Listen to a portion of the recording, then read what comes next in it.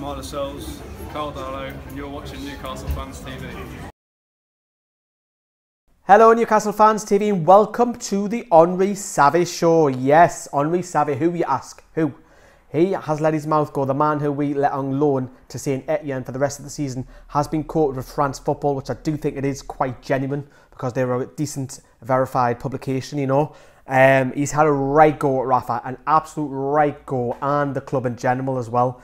It's wrong to do that. It's very wrong. If he's been misquoted, well, I'm sorry, like, he's been misquoted about 4 or 5 times. Nah, I think it is genuine. Right, let's begin. What he said about joining Newcastle, first of all. So he said, I had been recruited to play and I was not playing. It was hard. I had the impression of being paid to do nothing. It was horrible. You there, you're useless. So that's what he said about being around the club. Not a good start, is it? Now, what he said about Rafa, okay? So he said, Rafa is a great coach. He focuses on tactics. A little too much, but he's a great coach. So a little dig at him already. When he arrived, the group was lost, low on confidence, and there was just 10 matches remaining. It was complicated for him. The leaders had asked him to play the English players. It's like that there. They even said that in the championship was for the English players, not foreigners. Because they like to play every 3 days, they like to fight well. We foreigners, if we were given the confidence, we could have done that. So, Mr. Henri Saivet, your suggestion, that Rafa Benitez has been told by the likes of Lee Charnley, Graham Carr, Bobby Moncur, even Mike Ashley, to pick English players. So Rafa's come into the club and being told what to do. Are you got your fucking heat screwed on, mate? He come into the club and said, right, I'm having this, I'm doing it my way, or I'm not signing the contract. That was part of the fucking agreement, you fucking heed the ball. So he come in, Rafa made the decisions straight away. Why are you saying that? Why are you saying that for? That Rafa's been told. How a man? Sort your fucking act out, man. It didn't stop there. It did not stop there. He kept going on and on. So he went basically about his contract that he was given at Newcastle. So this is the dig at the board.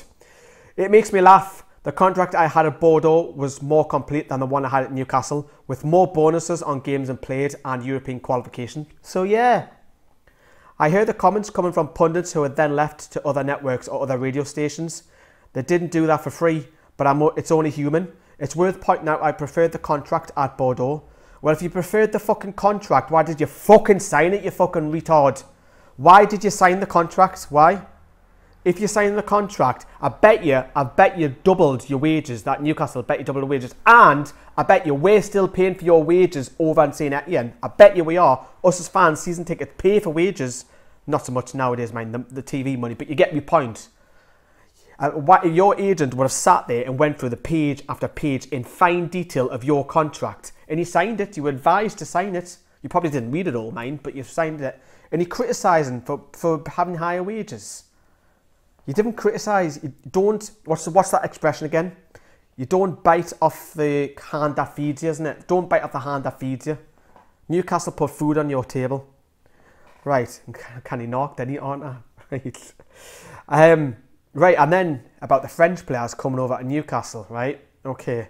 This one is a good one. Right. Listen to the very end of one. Right. He's turned around and said, when I arrived over there, I told myself the French clearly let themselves go. It didn't make sense otherwise. So he's basically saying when you're looking at the France players, some of them weren't playing. It must be the French players that cannot hack the league, you know? That's what he's saying. It.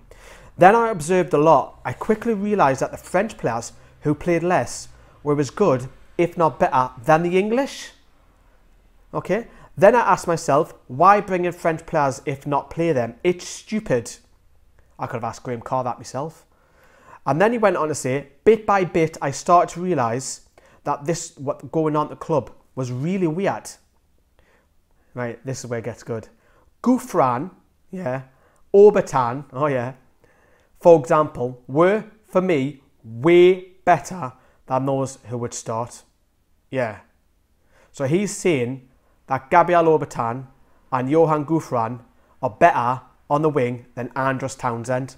Yeah. Let me just point out when Andros Townsend came to the club from about back end of January to the end of the season, he was our best player. by a shadow of a doubt. Yes, he started in the back in the summer, but Townsend got his England call. He was our best fucking player. So you're saying, Henri Saivet, that Gouffran and Obertan are better than Townsend. Now, if we look at the left-hand side, right, at the English players, there's only Rolando Aarons who's English on the left side. Jorginho Wijnaldum played out there at times. Jose Perez played out there. We had a problem at the left wing all season. We did. It was our problem position, right? So, he says that Gouffran and Obertan are better than someone on the left. He's got a shout, I have to say, for game-wise, because they should have been playing. But Obertan was fucking injured half the season. You know what I mean? Why is he having a dig at Newcastle? Now, the question is then, why didn't Steve McClaren? I mean, Steve McClaren is fucking shite. He doesn't have anything. He should never be near a Premier League side ever again. If Steve McClaren's not playing you, you've got fucking problems, mate. You have. I'm going on like the truth, Geordie tonight. All right, Brian? If you've got real problems, like, I'm sorry, like. But if Rafa doesn't even play you at all, doesn't play you over the summer, is it his attitude? Is it his attitude? He's had a right fucking go tonight. I'm kind of wound up, aren't I? I'd love to know your thoughts. Fire away. See you later.